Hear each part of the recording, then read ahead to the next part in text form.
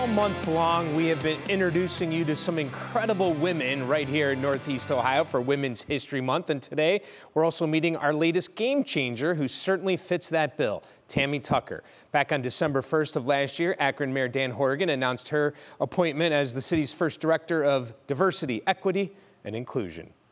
I didn't recognize the historic nature of this position. One of my colleagues had to say that. She's like, Tammy, you're making history. This is spot on what Game Changers is all about. To be the first director of diversity, equity, and inclusion for city government is huge.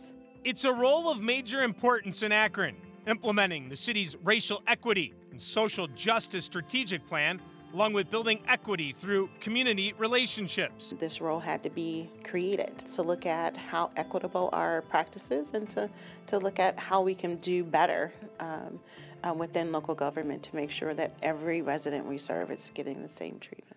In 2020, the city of Akron established a task force in response to declaring racism a public health crisis. And in March of 2022, Akron Racial Equity Task Force released a 5-year plan.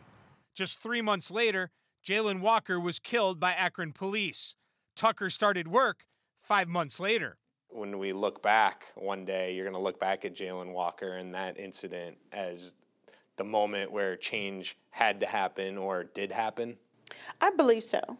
There are a lot of bright minds here at the city of Akron who are being very proactive in looking at that. So we continue to just pull everything that we can from what's happening in the world to make sure we're applying it in our situation as best we can. Tucker believes the city's new Citizens Police Review Board will make a difference leading to change and sees her role as pivotal to help officers and citizens find mutual respect. I had a great conversation with the chief of police when I first started. We are very open and honest with each other around the difficulties of policing. I'm really looking forward to working with the chief and implementing some of the things that we come up with and then seeing the change it'll make. Tucker's long career in civil service makes her ideal for this role. She's worked for welfare reform and in higher ed, most recently serving as the Director of Diversity and Inclusion for the Ohio State University's College of Medicine. I get to create the blueprint. I'm excited to come to work every day to see how we can make it happen. She seems to have always made it happen. One of 8 children, raised by a single mom right here in Cleveland, she went on to become the first college grad in her family, earning her degree at Central State University, where she later worked. I grew up in the Huff neighborhood. As a kid, I didn't know Huff was famous for its civil rights and the Huff riots. We were just living there. But that historic place, that place that still exists, again, was the backbone of who I am.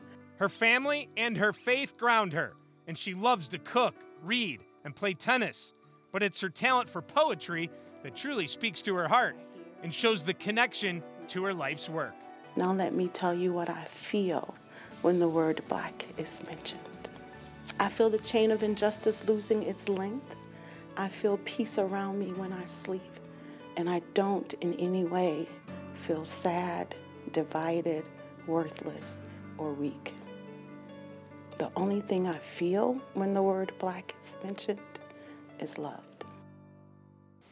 And Tucker feels they are on the right track to make change already in her first 4 months on the job. How long will it take? Well, that depends on how committed the city is, but she mentioned multiple times that support comes from the very top. Mayor Horrigan wants it to happen, but remember, Horrigan is on his way out, so she said if you want your city to succeed, you have to think about DEI. An incredible woman. So glad to introduce you all to her. She's so excited to be back home. One of her daughters lives in the Cleveland area, obviously from here. And I put her on the spot right there when she told me about the poetry, and I asked her if she could give me an example, and she ripped off about 4 minutes worth, like from start to finish. We can only show you part of it there, right? But it was incredible. I mean, I was blown away. Fascinating woman. I mean, clearly, through that interview, we get an idea of just how highly intelligent she is, and she just seems to be the perfect fit for that role. in a city that has been trying to make the big changes, and we've been covering that and showing the committees and the efforts that they're making post Jalen Walker. So hopefully she can be that leader, because she really seems like she has it. Oftentimes you hear about a plan, but the plan doesn't, get wheels and start moving, but you certainly see it happening. Yeah, they're making that huge effort. Yeah. It's amazing. It really is.